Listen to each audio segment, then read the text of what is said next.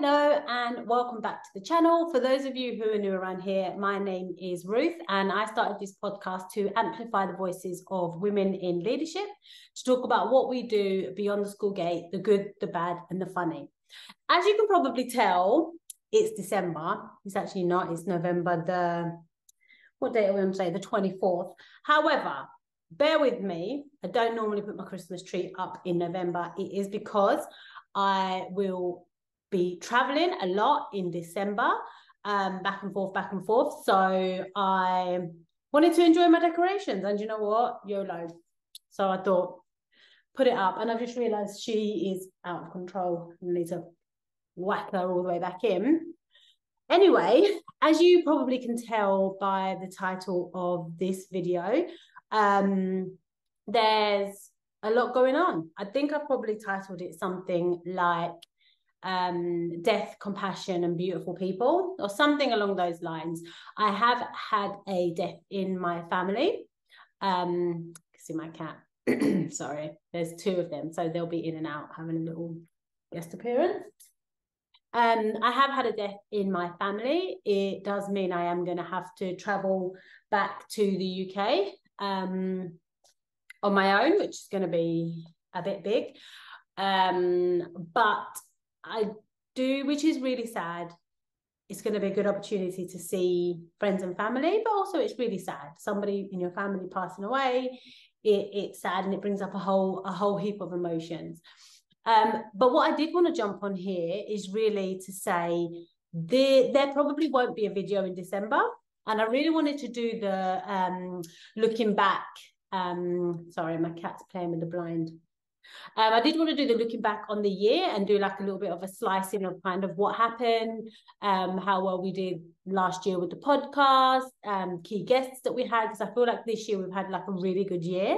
I'm just not going to get around to it, and I'm going to be kind to myself. So this will be the last video of 2023, and then I'll start back again in 2024. But what I did want to talk about in this video is compassion and beautiful people. Since the death in my family, it's a joke within my family that I collect people. I don't collect things. I collect people wherever I go. I have friends pretty much all over the world, and I love connecting with people. That's my favorite thing, one of my favorite things to do in the world. And it's a bit of a joke in my family. But one of the things I've realized is that I'm so blessed and so fortunate to have some really amazing people in my life. And there's a few women, I won't name and give people shout outs, but I suppose there's a handful of women and they fall into a number of categories. One of them is brand new people. One of them I've known since October, so nearly 2 months. We're at the end of November, so nearly 2 months. One I've known maybe for 3-4 years. And then the other ones I've known 28 years, my best friend since secondary school, since year 8, whatever. So they kind of fall into the middle cat. So brand new, 2 months. The next one is probably like 4 years to 7 years. And then the next one is 25, 26, 27, 28 years plus.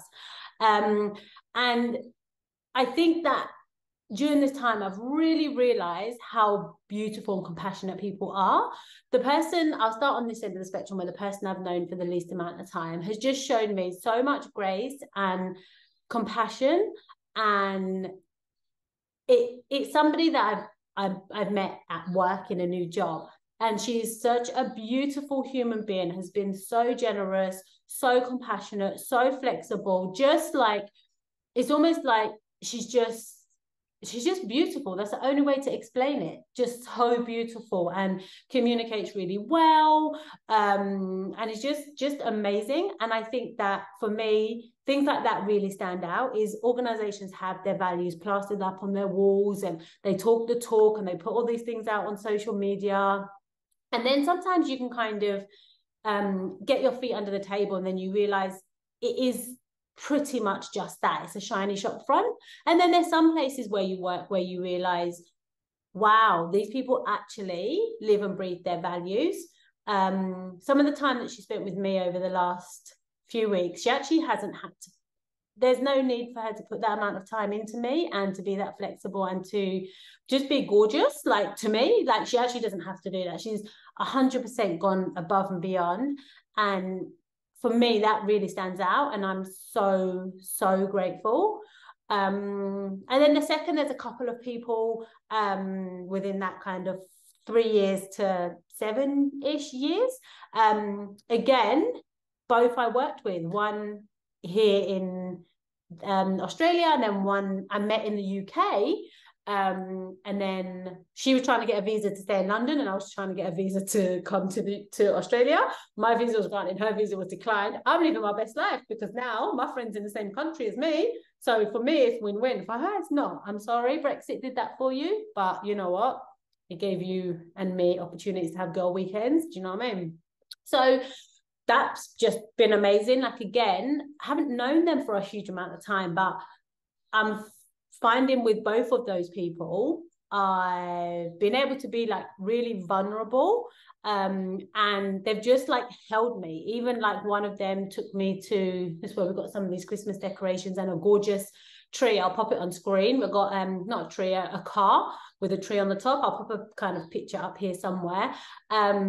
She just said, let's go to the Christmas shop, because she loves Christmas. I love Christmas. She knows I'm grieving. She knows it's a difficult time. There was no like expectation to talk about anything specific. There was no like, you know, when you have a death in the family, sometimes people are like, how's it going? And it's that kind of, can feel patronizing. None of these people have been like that. They've all been their own beautiful selves.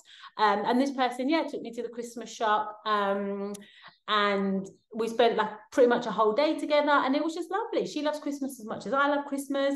She's literally like, you know, those people that are just good people, like they're your people, like they're your soul sister, that type of people. Both of those two people for me are that. And I call them relatively new friends because I have 4 best friends, 2 boys, 2 girls. And the 2 girls I've known for I'd say about 28 years we've been best friends. One of the boys I've known for like 32 years. And then the other boy, maybe 15 years or 16 years. So they're the ones that they're like the OGs. They're like my brothers and sisters. They're kind of not even my friends. They're family at this point. And again, so much flexibility. I am going to the UK. I'm going on my own. And the compassion that they've shown me, and the just welcoming me into their home. What can I do for you? Helping me understand the legalities. I've got a friend who is a lawyer and studied law, and she's just been helping me understand the legalities of stuff. And I just think it's so special to have people like that in your life. They can have been in your life like this woman has for 8 weeks, or they can be in your life like my longest friend has for like 32 years or whatever it is. And I just feel like people come into your life for a reason. And I feel like each of those people have taught me something and shown me something different about myself. Some are like more on the like really compassionate side and more kind of therapeutic. Somebody's like, let's go out and do this thing because that's what you like and it makes you happy, and it also makes me happy, and it's a good opportunity to connect. Some people are like, what do you need from me? Tell me what you need and we can make that happen. So I feel like I've been held by a lot of people over the last month, I think it's probably been.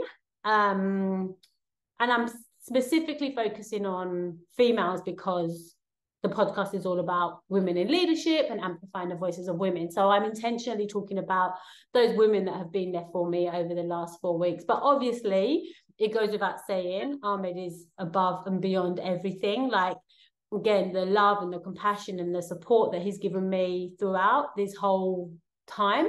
He's just got this really unique way of like knowing what I need almost before I need it. So he has this great way of giving me enough one-on-one time, giving me enough family time, but then also giving me like time on my own. And he kind of just knows, it's like intuitive, if that makes sense. But I suppose that's what happens when you've kind of had somebody in your life for 28, Sterling, see my cat's getting carried away, for 27, 28 years, they kind of know you and it becomes intuitive. So that goes without saying. So I do want to kind of put a disclaimer in that I'm focusing on the women because of the topics that the podcast covers, if that makes sense. Not to exclude the men and boys in my life and that have been really helping me. So yeah, that's kind of a little bit of a story time. It is a bit of a different one for what I know. Look at it. Look. Sterling, get down. I don't know who he thinks he is. I'm going to sell him. Get down or I'll sell you. Cat's out of control. Yes, there we go. Look, he argues back. People say cats don't understand. They do. He's telling me off. No, he's in his cat tree behind the Christmas tree. Oh, cats. Where was I? Oh, I was saying this is a little bit of a different video, but that's okay. It's the last one of the year, so it's okay for it to be a little bit different. And I think it's provided a little bit of context as to kind of where I've been as well over the last month. I've had a few messages on Instagram where people are like, hey, how you going? Do you like my accent? How's it going? And this, yeah, how's it going? How are you? How are you traveling? What's going on? You've been quiet. That's pretty much why I've been trying to just process kind of the grief and all the feelings and everything that goes along with that. So I am not stopping the podcast. I've had a couple of people ask if I'm stopping the podcast. I have no plans as of now to stop the podcast. I'm actually looking for some guests for 2024. I've got 2 people lined up. But with this recent death, I am going to push them to 2024. So that'll probably be my January and February episode. And then, yeah, I'll be looking for people. So if you're interested, this cat is about to jump on the laptop. Sterling, you're wild. If you're interested in being in a podcast, slide in my DMs. If you know somebody that's interested in being in my podcast, slide in my DMs or tag me or tag them. You know what all the cool kids out here doing. Do all of the things. I really want to get a mixed bag of guests for next year. So a real different group of people. What I haven't had on the podcast is a sports person. So I'd love to have like a sports personality. I'd love to have maybe an activist. I've had a CEO. That was one of the things I wanted. I've had a CEO. And I think one of my guests from this year is fast track to be a CEO. So I'm going to put it out to the universe. And if she's watching, she knows what's up. 2024, I'm going to have my second CEO on a podcast. Actually, no, there's two of my friends, 2 of my good homies are on fast track to be CEOs.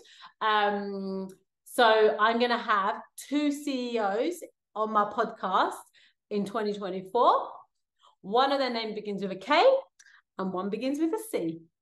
And they've both been on my podcast already. So there's a little bit of a teaser. So if you haven't, go back through the podcast and see who's been on, and then comment in the comment section down below. Who do you think it's going to be? Who do you think are those 2 people that are fast track to be CEOs?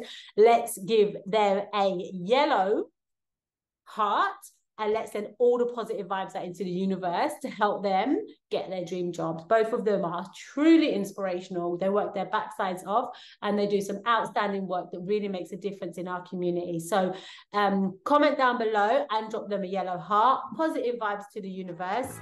And I shall see you guys in 2024. Bye.